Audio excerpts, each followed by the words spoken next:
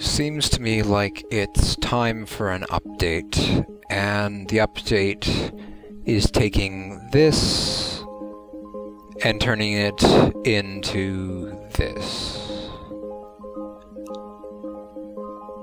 A lot has been going on with my Minecraft world as of recent.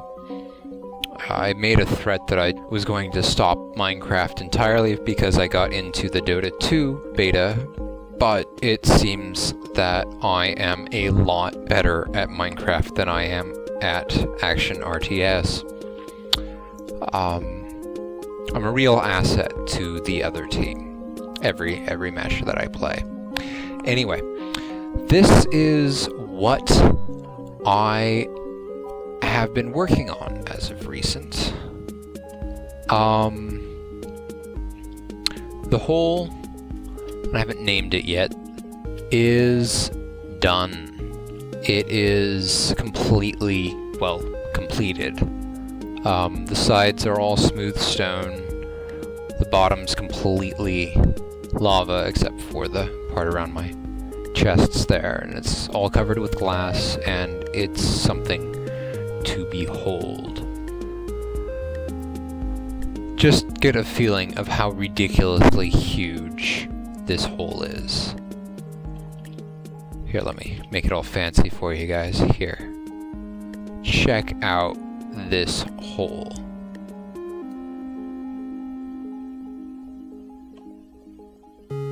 This thing is absolutely ridiculous.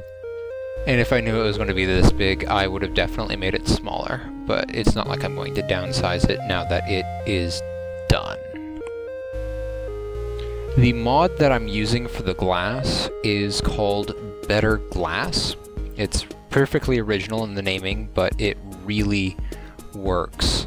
In the original texture, you couldn't really tell the edges of the glass panes from the bedrock in the end.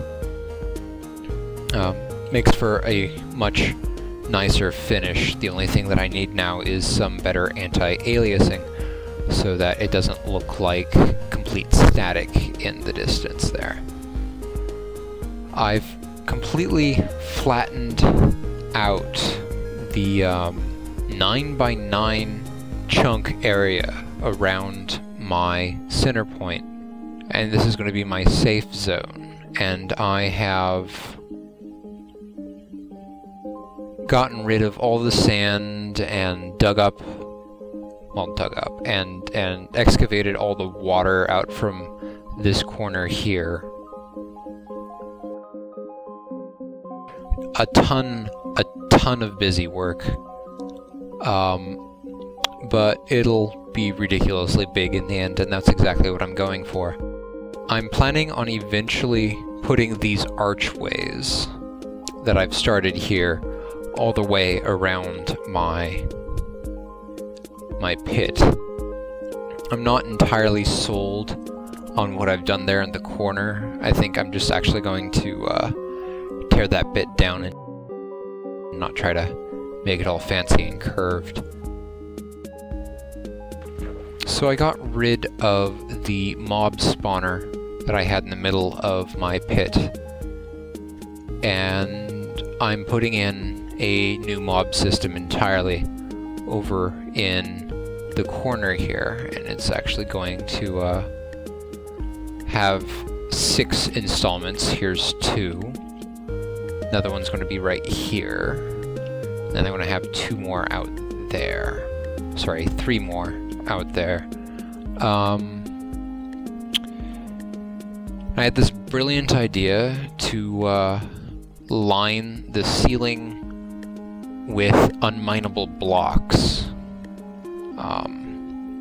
This one's made of gold over here because things were getting pretty crazy with the glass. But this one I had the brilliant idea of lining the ceiling with diamond. And the original idea was actually to line the snow bits also in diamond, but after I got this part of the ceiling done with diamond, I just kind of went, nope, that's it. not doing any more. That should be enough. Yeah. Everything here is lined with half blocks because I'm going to have slimes all over the place if I don't. And this is going to be expanded at least to that wall there. Let's see. This one here is going to be redstone.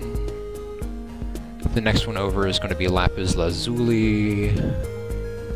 And after that, I think it's just going to be coal and iron, and that's just how I'm going to do it. The mob system you see here is a little different than anything I've seen, at least. Maybe you've seen something like it before, but I haven't quite. I have a bit of a problem with the squids, but whatever.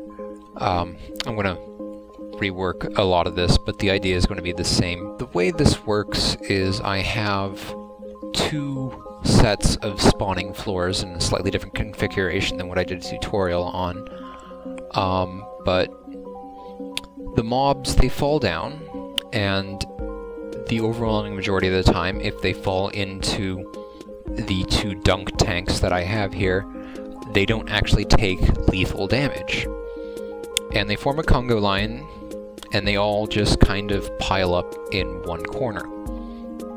Not doing anything with them at the moment. I'll have some sort of live mob apparatus to play with them in the end, but I haven't gotten quite that far with it yet. And that, my friends, is what I have been up to. Yeah, just that.